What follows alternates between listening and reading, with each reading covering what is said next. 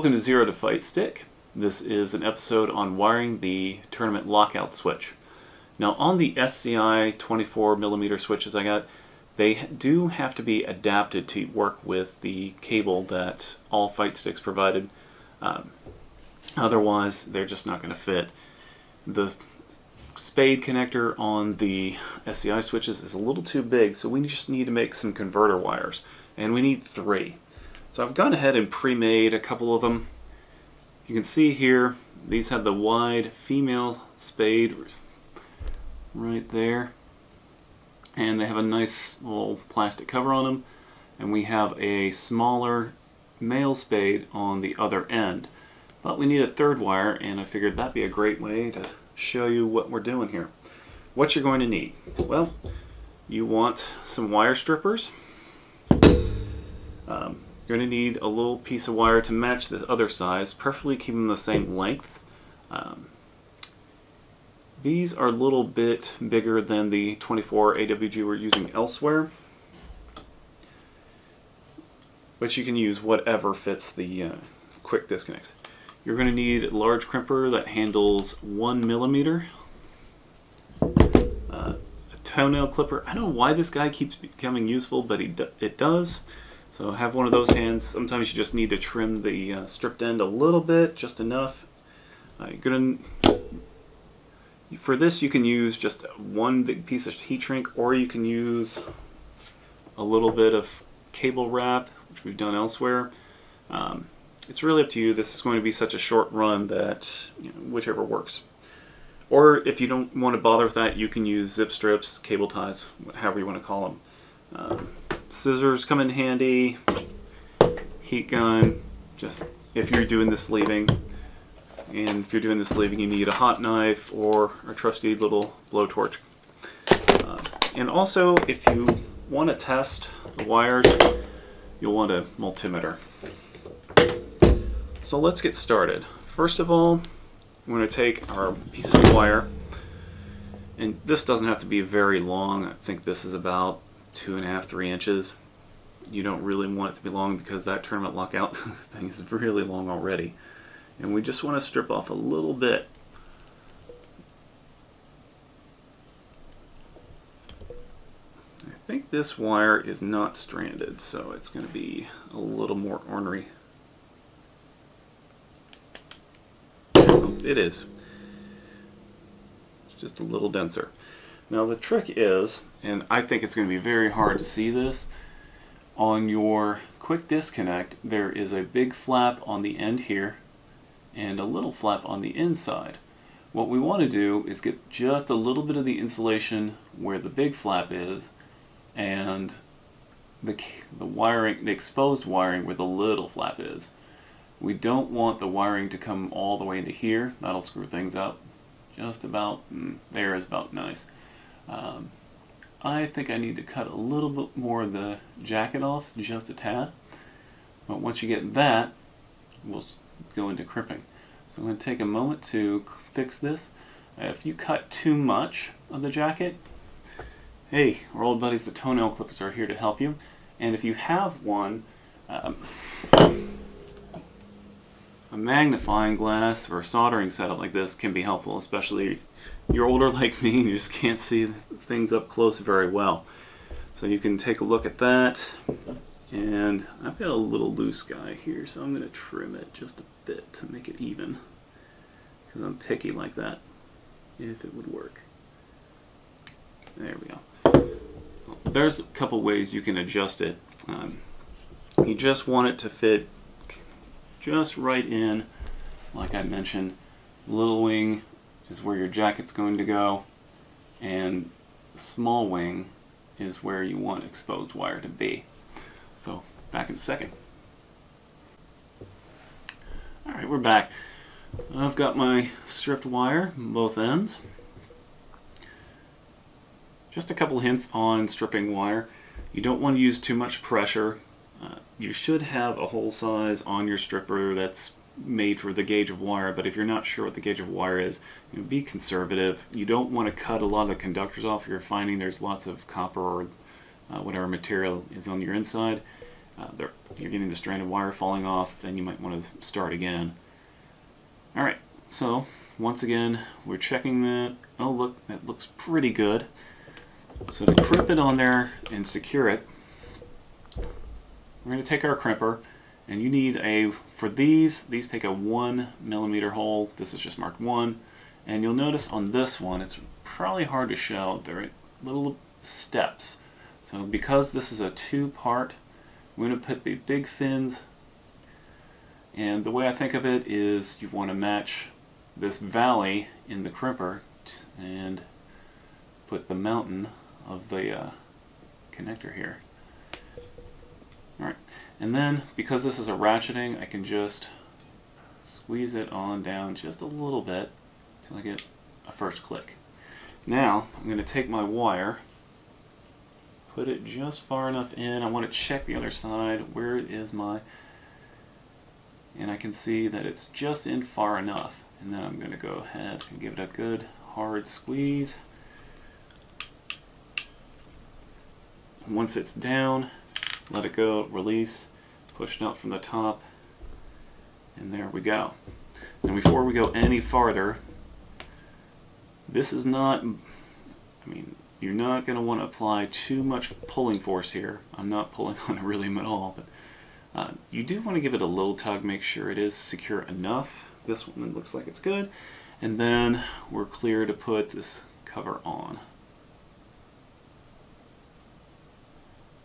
Slide that into position and we're set. Now we just need to take care of the other end. My kit did not have covers for these male ends, but they do have covers for bullet ends that were in their little tiny things here, and they fit just fine. I don't like leaving exposed terminals, so that's a good practice. With these though, you can actually fit them on after you or after you crimp this guy on. But we'll go ahead and put this there, and we'll repeat. So we've got our copper already measured, it's out there. Fit that just like so. Squeeze it down just slightly. We know it's not going to fall out. Slide this in just a little bit. And of course now is when it doesn't want to fit.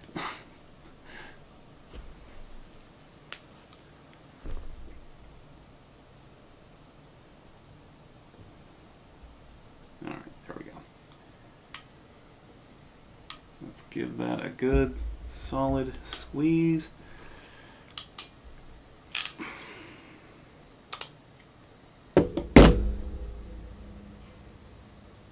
And we're on.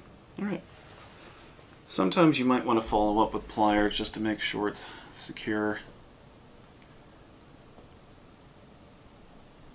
In our case it looks pretty good.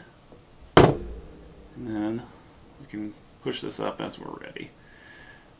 Though, with the male end, we need to connect it before we slide this up and cover it. Alright, let's talk about how, now that we've got a cable, our little converter cable made, how can we make sure it's good? We'll actually pass current through it. Well, that's where our multimeter is going to come into play. What you want to do is, I've just got a kind of generic one, it's fine. Turn this, there's a setting here, some of them have tones, but it looks like a little arrow into a stop. So I'm just going to turn it there, and it doesn't matter which end goes where really. I'm going to plug one into here. Right now it's at -1, -02. Good. We should, optimally you're getting 0, but a pretty low number like that should be fine. We can test it on our other ones as well. Plug that in there. -01, good, we have some current flow. And let's test our last one just for fun. 01. Alright, great. That means we have some flow. So we can turn our multimeter off and put that to the side. From here, this is really just another cable wrapping job.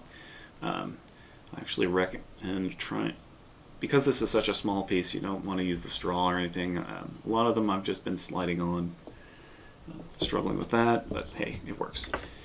So once again, we're going to take a little piece of this, make it a much smaller piece. And this is so small it's almost not worth it, but I'm going to do it anyway because I like that cable wrap. It's just pretty. Slide on here, slide through here, and slide this guy through here. Wonderful. We do want to leave some wire play, otherwise it's not going to be fun trying to get to our switch. And actually, I think we need to cut this in half again, because it's just too big to fit anything on there.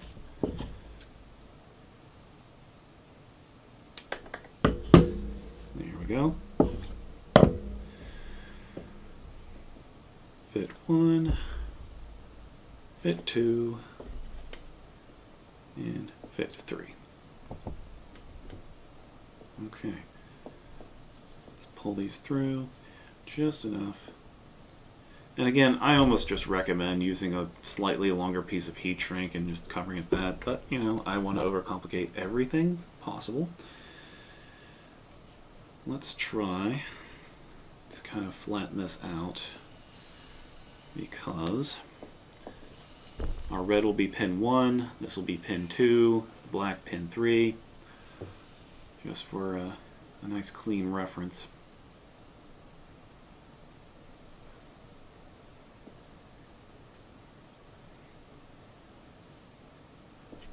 And I get the feeling this is going to be way too long.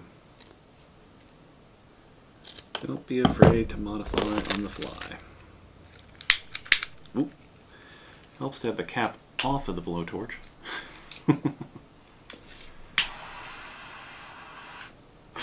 Kids don't chew this at home.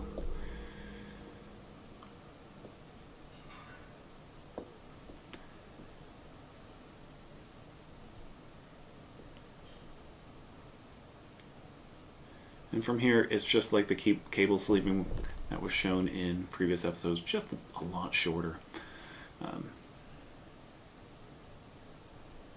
Whoops, I want my middle one first, actually. Anyway, I'll see you back here in a minute. Alright, I admit I'd lost patience, and it's just too short of a lead to really get that nice wire wrap, so I just use a piece of heat shrink, and there we go. You don't need a lot of play on the male side because you're going to have connectors coming in. We just need a little bit on the switch side. So that's how we make it, and we'll show you how to install it in a bit.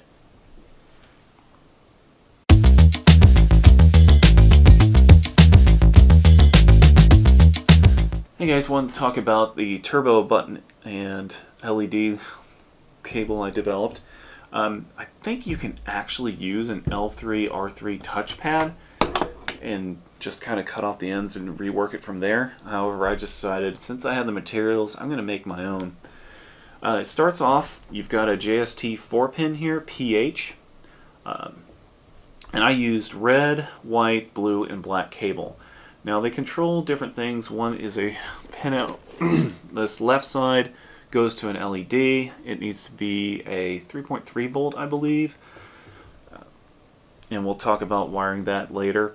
And the other side goes to your turbo button. So from there, you can see I just heat shrunk together those two bundles and then wire them out. I've got a color code zip tie. I'm making this clear.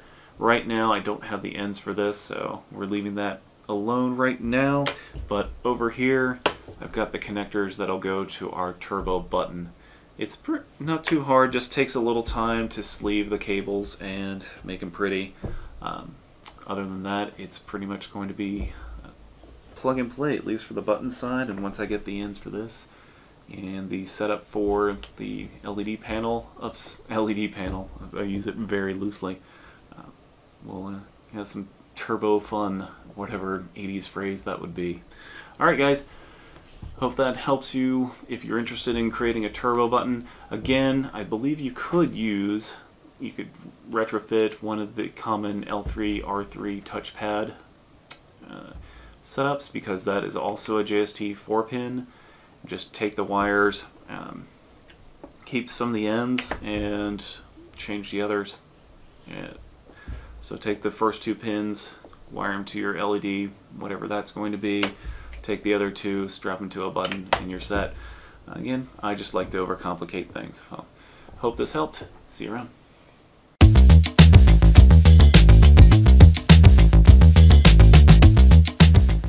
Welcome to Zero to Fightstick. This is an episode about wiring some lighting harnesses to the Brookboard, and we're going to start with what it takes. First of all, I really recommend you have a magnifying glass. This is a little soldering buddy helper. It has a nice little magnifying glass on it. We're going to need some wire strippers, preferably for the wire gauge you have. I find even the 20, this has a 20 cutter and it still works on the 24 gauge I have. We're going to need some wire. We're going to need a JST 5-pin connector. And later on we'll need some wire wrap. We'll also need our small crimper for this. We need one that handles 1.6 and 1.9 on this. What is also helpful is our ever-present buddy, the toenail clipper. It keeps being useful, I guess. And other stuff for wire wrap, such as a heat gun. And we'll also want a mini screwdriver. We're not screwing things in, but I just need this as a probe. So this is a really small hex head. It is the Simeject head on this one, but if you have something that's similar, like a really small flat head, that should work too. So what I've done is I've already pre-wired 4 of the 5 leads you need. So you're going to need a JST PH connector is what they're called, and you can get that in a kit with female pins and other headers and other things like that. The last one we're going to do is a blue wire, and the first step is just grab our strand of blue wire I have coming out of the box here, and we also want one of those pins. Now, if you saw one of the other videos where we're crimping quick disconnects, this is similar, just on a very tiny scale. So it's really, I don't know, you're probably not going to be able to see that. What you'll have is basically the 2 wing design again, as we did with the quick disconnectors, but you'll see kind of like almost like a keyhole on one end. It's very small. Doubt you're seeing it. Sorry. And then on the other side of that, there's kind of a locking tab. It's really tiny. You'll see it underneath the magnifying glass if you look. So the object here is we want to just slice off just a little bit of this jacket. So we're going to break out the wire cutters. You can start a little bit long and then use your toenail trimmer to clip it back. I try and twist these together, just seems to make it work a little bit better. And then using the magnifying stand I have here, just like before with the quick disconnects, you want the exposed wire to be in that middle part without going into too far into the keyhole pin, because then you're in trouble. And you want some of the insulation of the jacket to catch on the back longer wings. I know it's really hard to see. There is a better video. I'll be linking to it in the blog post for this, and that's where I learned this technique from. So what we want to do is first make sure that is lining up. This, I think I cut it a little long. So I'm just going to trim this a little bit. And this does take some time. Unfortunately, there's just not a pre-made 5-wire harness that goes to the lighting array. So we do have to make our own for this. Now let's try this again.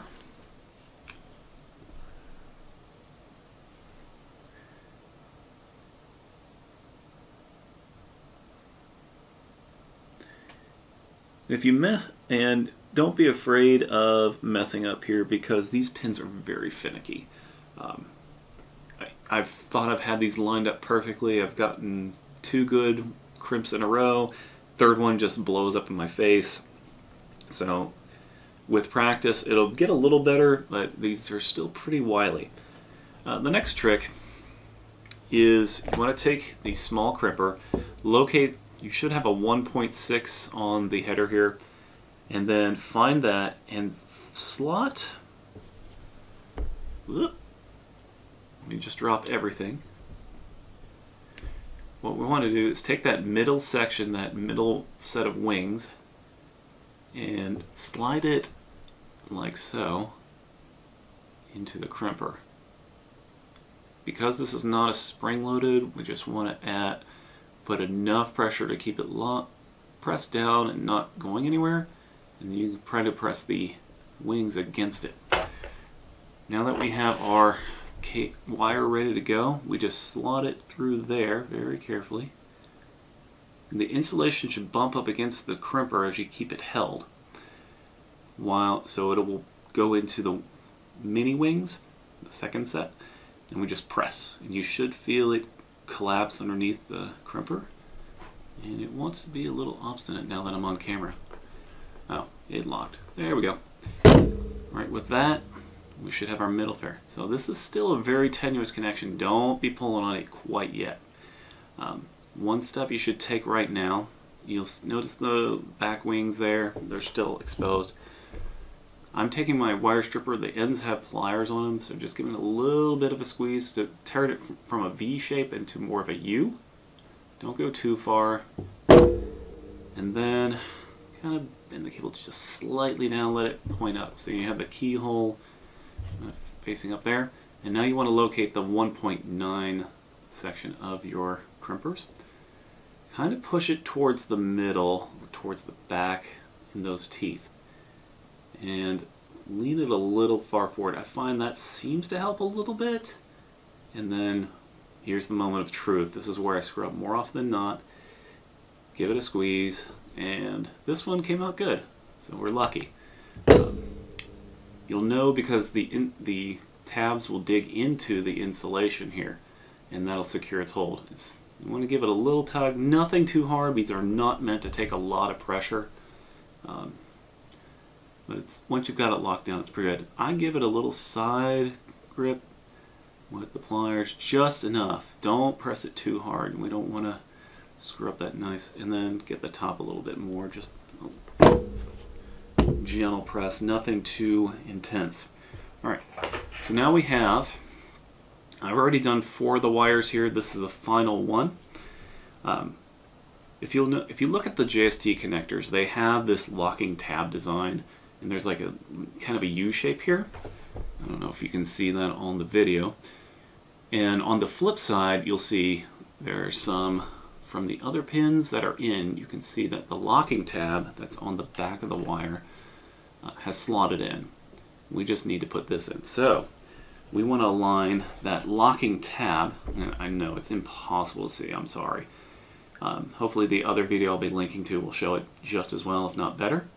And that will go, flip this around, so the keyhole, if I had the kind of the U side up, the keyhole faces towards me right now, and I just start slotting it in and working as much as I can by finger.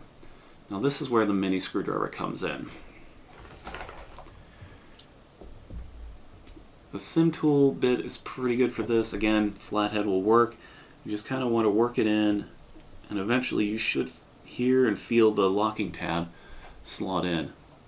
And there you go. You have one end of your lighting array, and we're set. Alright, now we'll just need to trim length on this and then start connecting it to our lighting array. See you then.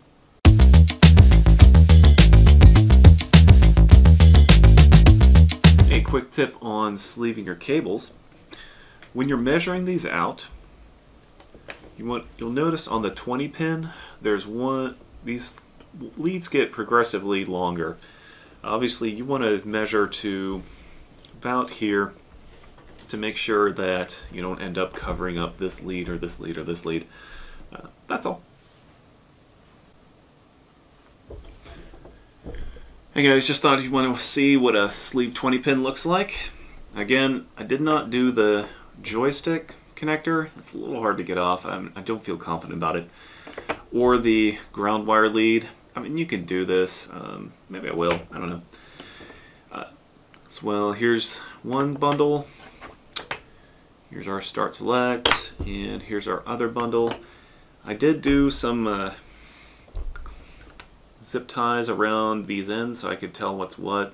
You know, hey, I need to connect the orange one. Well, there you go. So there it is. There's one finished product almost. Just need to put a couple zip strips on this bundle in particular. But hey, there you go. Just another kind of show-off thing. Here's some finished cables. So here's L3, R3 touchpad. Here's stick select. And here's our 20 pin, all nicely bound up.